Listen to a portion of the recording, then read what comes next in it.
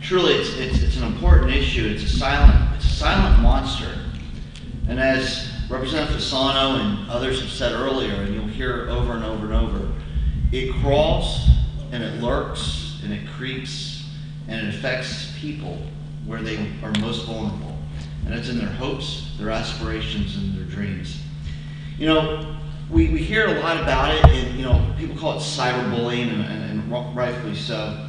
I don't even think that does it justice, because it's more than bullying. Bullying, to me, when I was a kid that's getting picked on in a lunchroom or a bus, and they tell their dad, and the dad walks over to the other dad and says, hey, we have a problem. Usually it gets resolved.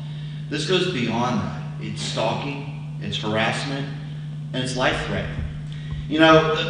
My first exposure really came about 1.5 years ago. We have a friend in my family that it was really my wife's family that we vacation with every year. We go up to Maine for about 1.5 weeks on the 4th of July. And I've seen this little kid. His name was Lennon. His mom loved John Lennon. Don't hold me to them. They're not good Republicans, they're Democrats. But they loved John Lennon, and they were fun-loving people. And Lennon, his name was Lennon Baldwin, and Lennon and I were on a cornhole toss team every year, and we ruled. We dominated. We beat everyone. And we had little tournaments, we had trophies that him and I, we developed a relationship over the years every summer. And then I got a phone call.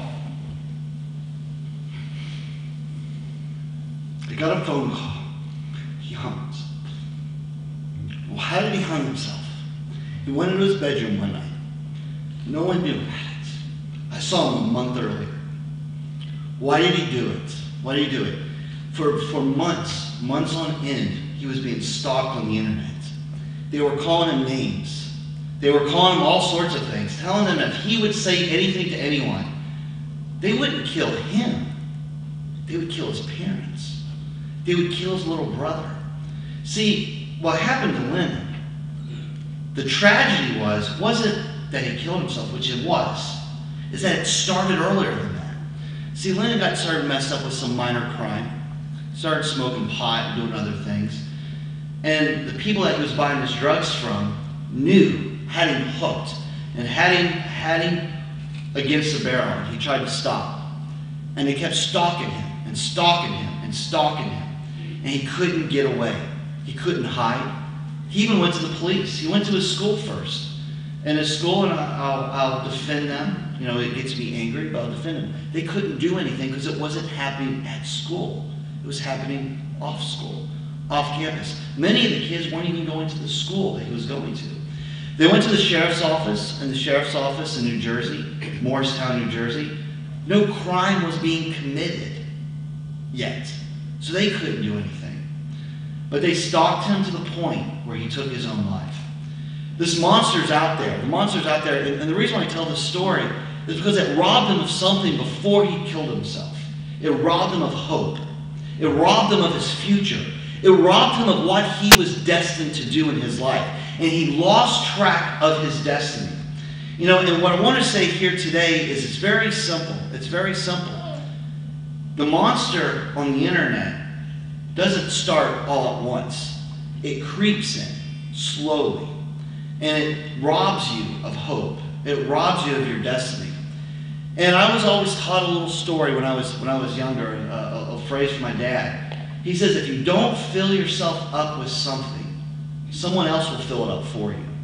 And what happened with Lennon, and there's no perfect scenario, he was a good kid, but he began to lose sight of what his destiny was. He began to lose sight of what his hope was. And soon, he was left in complete darkness. And his parents, good parents, never saw it coming. Friends never saw it coming. Representative Senator Fasano said it best, we try in Tallahassee, but laws are laws are laws. And we will do our best to enforce them and to create penalties. But there's no penalty that can stop that monster. It has to start at home. And it doesn't matter how perfect your home is, because it still can find a way in. It still can find a way in, because we carry it with us everywhere we go, our cell phones. As Senator Fasano said it earlier, it comes with you everywhere. The cyber stalking, it goes. You know, and I have an 18-year-old daughter, and I joke with her a little bit and say, no one puts anything bad about themselves on the internet or on Facebook. If you would read your friends' Facebook pages, it sounds like they're millionaires right off of Hollywood, and everybody loves them, and they're driving a Porsche, and they're dating the rock star. No one talks about the hidden depression that they're going through. No one talks about their fears. No one exposes their vulnerability on the internet. But the monster sees it and goes after it. I'll leave you with this one little story that I was told to remind many of you, and of maybe some that I remind myself of. It's a story of pre-revolutionary Russia. And the priest was going into Russia, and he got to this guard post. And when he got to this guard post, the guard stopped the priest and says, looked at him, and the priest looked up, and the guard says, I have questions for you. The priest goes, okay. He goes, I have 3 questions. Who are you? Where are you going? And what are you going to do when you get there? And the priest, kind of with a sheepish smile, looked up and looked at the guard and said, can I ask you a question, sir? The priest said, or the guard said, yes. He says, every time I see you, can you ask me those same 3 questions? Who am I? Where am I going? And what am I going to do when I get there? And why do I say this story? Because it's not just about being taunted on the internet. It's about knowing who you are and knowing where you're going and what you're going to do when you get there. And every young person has dreams until someone tries to snuff it out. And it's our jobs to always be vigilant, to look out and remind them who they are and what they're doing and what they're going to do when they get there.